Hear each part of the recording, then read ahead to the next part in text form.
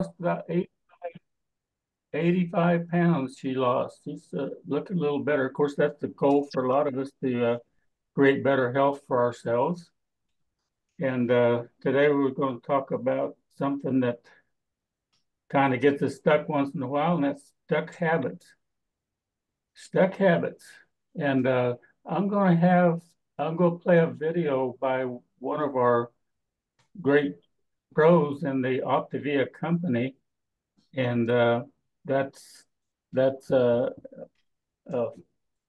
Fry, Nick Fry, and I know him personally because I had a lot of these same issues that we're talking about here today, and so we're going to get right into this. First of all, uh, the following PowerPoint may contain personal testimonies from Optavia health coaches or clients, and every person is unique. You are all unique, and we cannot guarantee like or similar outcomes.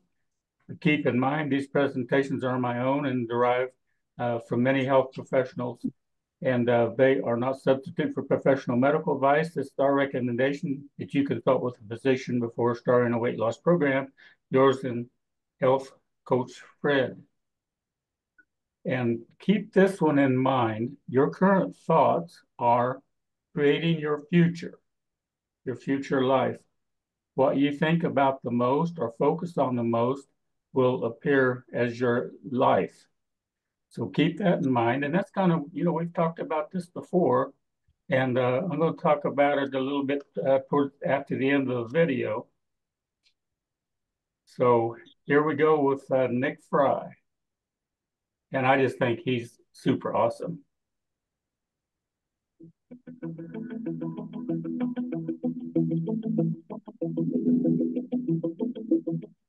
The following audio may contain the personal testimonials of some Optavia coaches or clients of Optavia. The results relayed in these messages are based on the unique experience.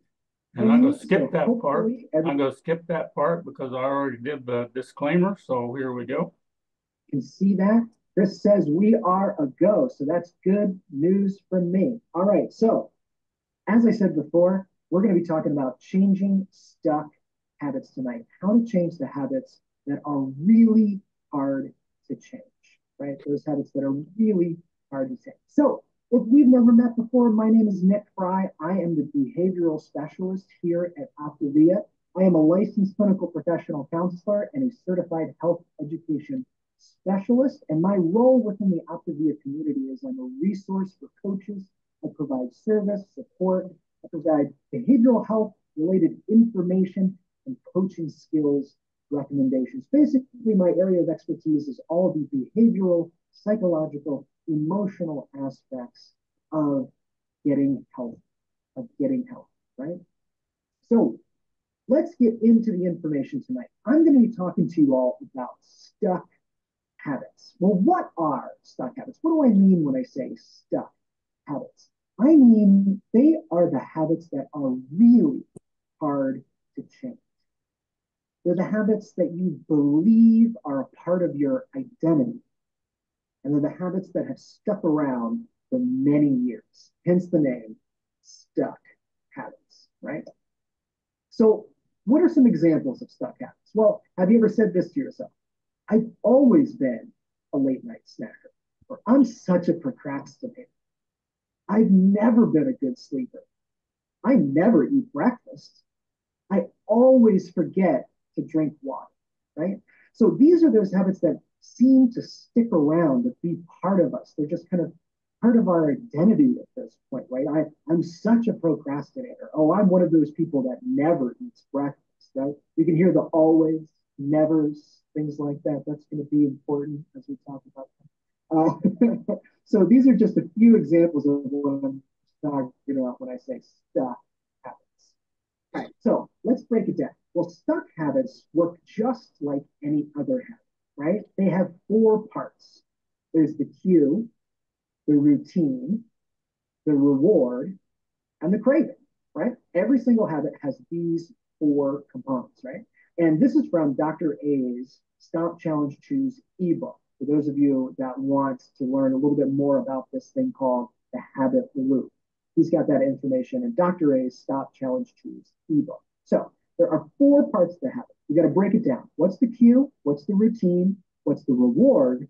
And what's the craving? Those are those 4 parts. You got to understand the habit before you can change it. You have to understand what's going on. You have to become aware of what you're doing, what's happening before you're able to change the habit. But that's not it. It's not just the 4 components of the habit. It's what you're telling yourself as well. As I said before, have you ever said any of these things? I'll never. I always. I'm such a, I should, I can't. These are really powerful things that we say to ourselves, and they're part of our identity. Now, think about these things in context of stuck habits. I'll never be able to change that, or I'll always be that, or I'm such a, and these stuck habits become such a part of our identity that is a big part of what makes them very difficult to change. So, how do we change stuck habits? Well, first and foremost, we have to deal with all 4 parts of the habit. All 4 parts. You got to deal with the cues. That's the thing that kicks off the habit. You got to deal with the craving. That's that desire or the urge to do the habit. You got to deal with the routine, which is the actual habit or behavior itself. And then you got to deal with the reward. What do you get from it? We always get something from a habit. Pleasure or relief. Pleasure or relief. We're going to go into a little bit more detail of that, what that means. But if you always get something from a habit, whether it's a good habit or an unhealthy habit, you always get something from it. So you have to deal with each of these components if you have a really difficult or stuck habit. All right, so let's go through each of these 4 components and what we can do to deal with them. We're going to start with the cue. Remember, the cue is the thing that kicks the habit off. That's the trigger that gets you going, right? And so we have to learn how to deal with these triggers. We have to learn how to deal with these cues in order to be able to begin to change a stuff. So the first way that we can deal with the cue, I'm going to talk about 4 different ways. I call them the 4 A's. We're going to talk about 4 different ways to deal with triggers or cues for habits. And the first one is avoid. Avoid people, places, and things that trigger the habit. Avoid people, places, and things that trigger the habit. So that means beginning to learn how to say no to people that don't support your health goals. Is there that person that says, hey, you want to go to the buffet after church this Sunday? No, I'm working on me. I'm working on my optimal health. I'm doing this different thing now. And that's okay to say no. You're not saying no to the person. You're saying no to the unhealthy thing. There's a very big difference in that. You still like the person. It's not no to them. It's no to the thing, the unhealthy thing. But it's not just people, it's places too, right? We want to avoid triggering places, buffets, unhealthy restaurants, bars, whatever it might be, whatever your environment is that triggers unhealthy. I'm going to break in here just a second because Bill always has a good one on the saying no and to people. And I think we're talking about a pie, but you want to share that, Bill? Sure. I always see myself in situations where it's friends and family. They've made something special for me. And I have to say, sometimes I say I'll just take a bite, but I'm trying to work on myself. I'm trying to make healthy choices. And I know you made this pie because you love me and I love you, but I'm not going to eat it. Is that what you mean, Fred? Yes. And then one more step, and that was that I appreciate if you would support me in my endeavor. Yeah. Yeah. If you get any pushback, which sometimes you will, especially if it's family, you just say, I really need help. Mm-hmm. I've gotten to this. I'm in this condition because I've not gotten good at saying no to things that are harmful to me. And pie is one of them. Would you help me make this change that would be good for me. I'd really appreciate it. Thank you. Thank you. Sorry about putting you on the spot there. No. Very Okay. good. You want to Very take good. control of your environments. That means eliminating triggers from your household, from your workplace, from your car. That's a big one that people don't realize. There's a lot of triggers for habits that happen in our car. Drive-throughs, things like that. There's cup holders. Geez, there used to be cigarette lighters in cars, right? Talk about a trigger for an unhealthy habit. So let's move on to the second A, dealing with the cue. Alter the cue. Now, you can change a trigger or a cue for a habit by changing the way you communicate and operate in your daily life. The most effective way is to be more assertive with your health. Talk to your friends, talk to your family about how they can help you be healthy, right? Talk to them about what they can do to support you. You also want to manage your time and energy so you don't end up in a dire straight situation. This is a big one for me. If I find that I don't eat every 2 to 3 hours, I get hangry. Everybody knows what hangry is, right? Hungry, angry together. Oh boy, I'm a monster when that happens. And not only do I get hangry, I overeat if I haven't eaten every 2 to 3 hours. So I alter that cue by not allowing it to happen. The third A, dealing with cues, is adapt. Adapt to the cues by changing your expectations and your attitude. All up here, right? If we make a mistake, look at the big picture. Will that matter in a month, in a year? Get back on track. Adjust your expectations. No one is perfect. Weight loss is not the only measure of success. Focus on your healthy habits, sleep, healthy mind, healthy relationships. Show gratitude. That's a wonderful way to deal with those negative emotions we sometimes feel, is to deal with them with gratitude. And finally, the fourth way to deal with the cue, the trigger, is to accept that some cues are unavoidable. You don't try and control the uncontrollable, right? You know, there's going to be challenges. There's going to be all of these cues that we run up against, and we need to accept that it's going to happen. We're going to get cued. We're going to get triggered. We're going to have urges, desires to do unhealthy things, eat unhealthy, stay up too late, procrastinate. Remind yourself that any challenge is just an opportunity for growth. Most importantly, get support. Get support. Call your coach. That's probably the best thing that you can do. So now that we've learned how to deal with the cue or the trigger, now let's deal with the craving. And we've seen this before. Stop, challenge, choose. So let's say you run into a cue, cues off this, triggers this unhealthy desire to eat, go through the drive-through, get some McDonald's French fries, whatever your stuck habit might be. You stop, take a deep breath to center yourself, challenge the urge, challenge the craving. Why am I feeling like this? What outcome do I want? And then you get to choose an optimum response. Okay, so far we know how to deal with the cue. We do a 4A. We either alter, we adapt, we accept, or we avoid. Now we're dealing with the craving. We stop, challenge, choose. Let's deal with the rewards. As I said before, every habit has a reward.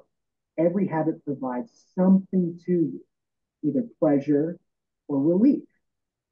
A habit might make you feel happy, satisfied, amused. It might make you feel comforted, calm, or relaxed.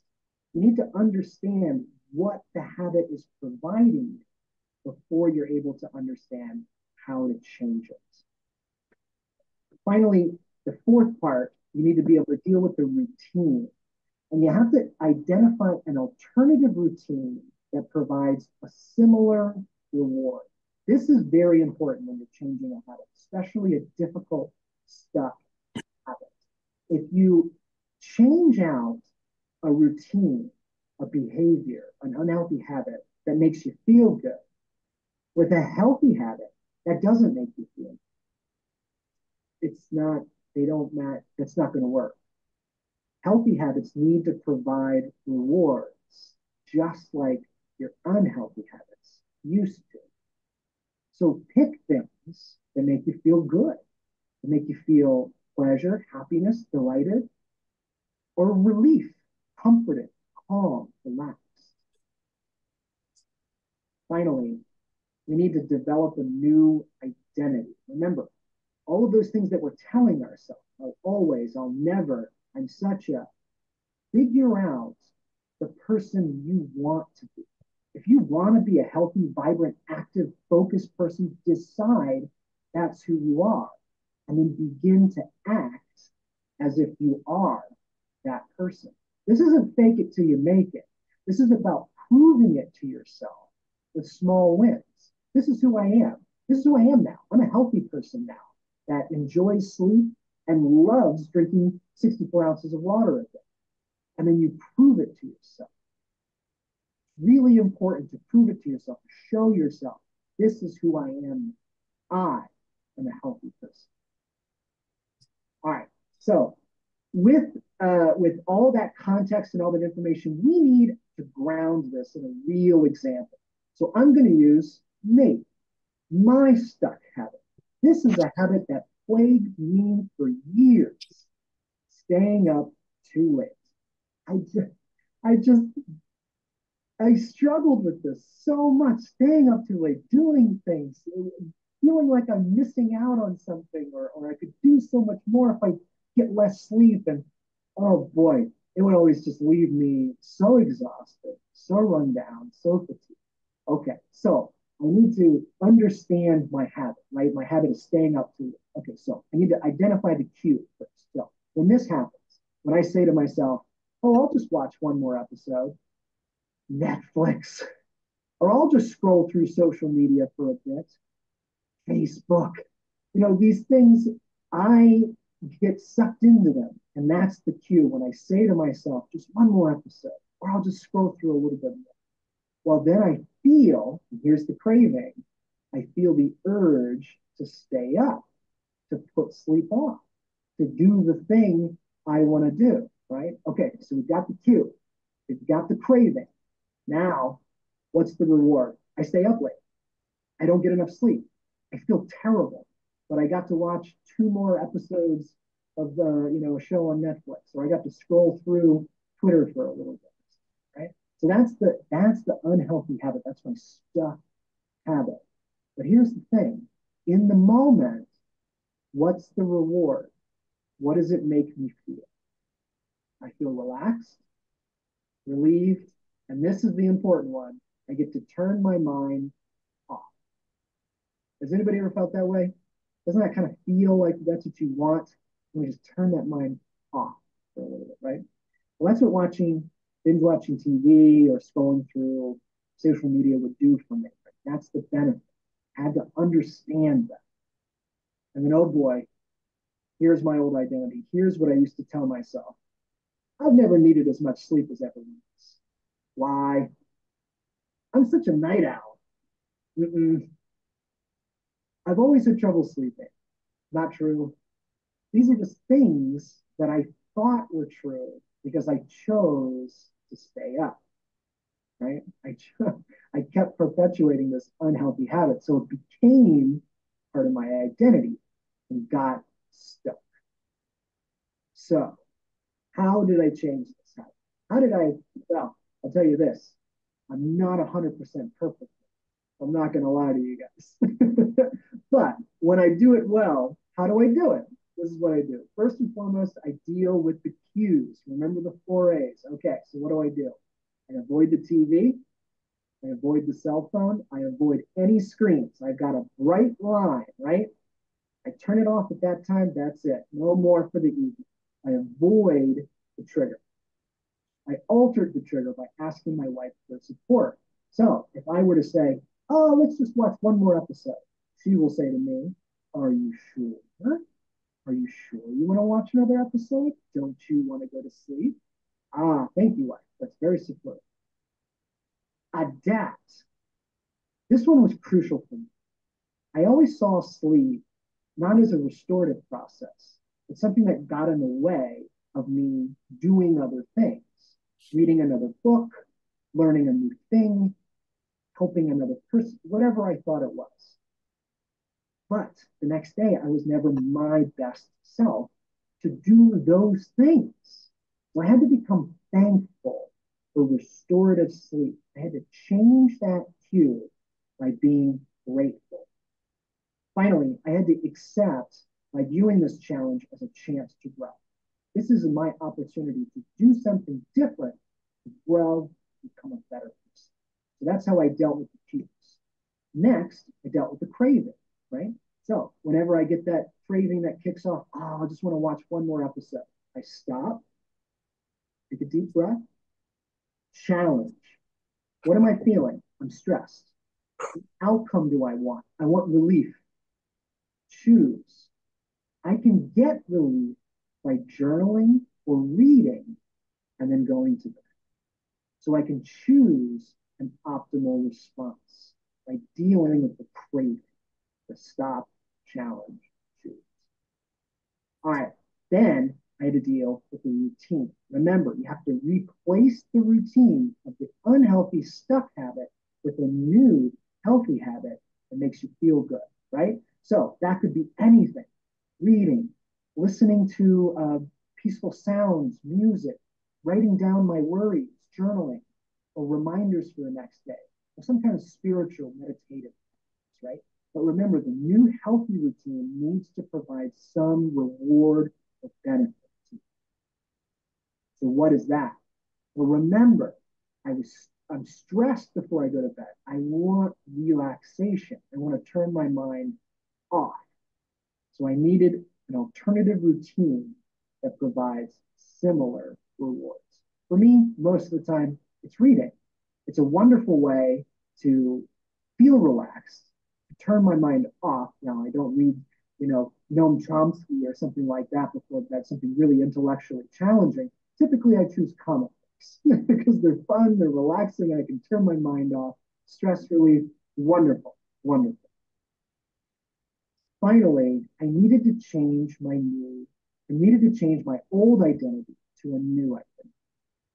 Who did I want to be? I wanted to become the type of person that makes sleep a priority. So that's my new identity.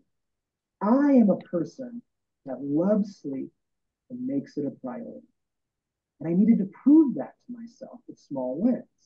Stop the screen time earlier, begin nighttime routine earlier, get into bed, get to sleep, get up, feel refreshed. Those small wins in that routine, I built from those. We could call those micro habits of health, right? I did one, practiced it, did one and two, practiced it, did one and two and three, practiced it, did one and two and three and four. You get the idea. Small wins to become this new person that loves sleep.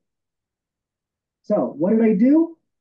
I went from this habit of disease where it would be bedtime and I'd check social media or I'd watch another episode to feel relaxed to habit of health. When it's bedtime, now this says take a hot bath, which I have done before and is quite lovely. Isn't that a wonderful, relaxing picture there? But I choose to read them. So, but whatever it is that provides the same relaxation, remember, see, what is the reward has to be the same. Relaxation, relaxation, relaxation. It has to be the same in order for it to be successful. All right, so let's summarize here. Stuck habits, the ones that are really, really hard to change, the ones that feel like they're just a part of who you are. How do you change them? How do you overcome them? You have to first address all 4 habit components. You have to address the cue. That's the trigger. Excuse me. That's the trigger that kicks off the unhealthy habit. You have to avoid it. You have to alter it. You have to adapt to it. And you have to accept it. You have to deal with the craving. That's the urge to perform the habit.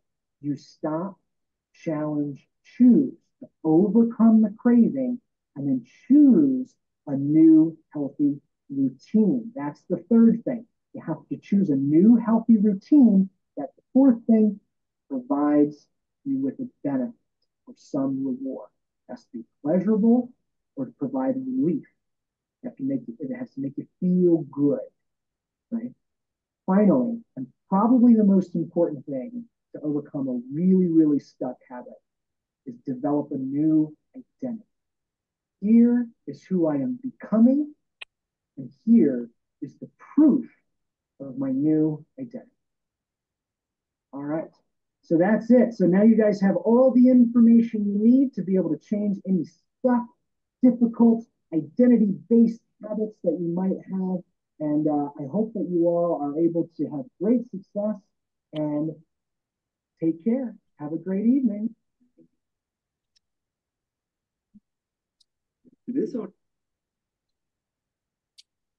Yeah, I really love that one because Bill knows and Ron knows that I used to have a real issue with sleeping, and so a lot of the tips in here helped me sleep much better. And you also may wonder how I figure out where to go when I'm going to go do something. And this is what I use. This is an atlas like you or maybe your parents used to keep under the seat of the car. And each page or two pages in there was a state. But on this one that I use, a detailed topographical map, each page is 32 miles by 40 miles. So it covers a lot of territory and really get a lot of good detail. And the reason I'm bringing this up is because, like we talked about at the beginning, or we talked about last week, you got to have a plan if you want to get where you're going. Now, this is Oklahoma, and this is a picture I took out of the Oklahoma book. And this is, we talked about this last fall. This is where we went down to Black Mesa. It's the last county on the Panhandle going west in Oklahoma. And this was a place where the Santa Fe Trail crossed the road. It's the Santa Fe Trail National Historic Trail. And this was where I flew my drone and I could see the trail, but on the ground we couldn't. And then when I went to Google Earth, you could follow this trail for miles and miles across the Oklahoma Panhandle. That was really quite impressive. And this is where I'm planning on going, May or June, somewhere in there. This is Fort Hall, Idaho. Fort Hall is close to Pocatello and American Falls. And it's also close to a town called Blackfoot, where the National Potato Museum is, just in case you're interested. But this picture here, this picture here shows where the Oregon Trail goes. And it shows the roads where you can go to where it was, and so you can see if you can see any ruts or anything like that. And so this is how I figure out where I'm going to go and what I'm going to be doing. I plan my trip well in advance. Now this is a map of what the United States looked like during the fur trade rendezvous era, and there's 1825, 1840. And you can see it's not very right south of Idaho is Mexico, and part of Wyoming was Mexico at the time. Now, this is something I found today. Always learning something. But I was looking at a video today, and they're talking about the Sublette cutoff. William Sublette was one of the mountain men that got started early in the mountain, the fur trade, and then he became a partner in the setting up the rendezvous. The rendezvous is where they would bring supplies from St. Louis up into the mountains, so that the mountain men wouldn't have to go all the way back to St. Louis with their furs. They could just meet there. Then they would trade with the merchants for different things, and then they'd get all set up for the next winter. They'd get all the supplies that they needed and everything like that. And but this is the Santa Fe Trail. Right here is the Santa Fe Trail, and this one up here is the Oregon Trail. Now, it wasn't called the Oregon Trail to start with. It was called Sublette Trace. because he was there early enough that he went back and forth and he found a route that that worked best, and it was called the Sublette Trace. Now, when they started taking vehicles, wagons, and going to the Oregon Territory, then it became the Oregon Trail. So that's something that I didn't know. But it starts right here at Independence, and it goes down the Santa Fe Trail for 40 miles, and then it takes off, and it goes over to Topeka, crosses the Kansas River, and then goes north up to the Platte River at Kearney, Nebraska. And that's what we did last fall. We followed it from about northern Kansas into the middle of Wyoming, following the Oregon Trail, which is really, really a lot of fun. Now, this is a blow-up picture of Wyoming. The black dot is Pinedale. I have a picture of it that is coming right along. And last fall, we went to Riverton. This is Riverton right here. This is the Bighorn Mountains. This is the Wind River Range. Wind River Range goes north and turns into the Teton National Park, and then it goes into Yellowstone. But we're going to go back this year, and we're going to go into this area here and follow the Oregon Trail on into Oregon and Washington. So that's the plan. That's what I'm working on. Now, here's a picture of Pinedale. That's beautiful. Isn't it beautiful? It really Yes, is. really. And on the other side of these mountains is Riverton. And they had rendezvous there also, and they had them here, and they had them down the west of here, down to the Green River, had them down in that neighborhood. So we're kind of covering that too. One of the things we're going to do while we're at Pinedale is we're going to the Museum of the Mountain Man, because I love good museums, and so that's kind of what we're planning on doing. And it's just like right now, I'm planning on making a trip with Ron. We're going to the Wichita Mountains. Always have trouble pronouncing that. It's kind of like Wichita, only Wichita, without a W on it. The mountains to go hiking, and we're going to do that in April. And then right after that, we're going to Texas for the total eclipse. So that's it. I'm going to stop the share at this point, and I'm going to stop the recording. So, but if anybody has any questions, they can always get in touch with Ron, Bill, or myself.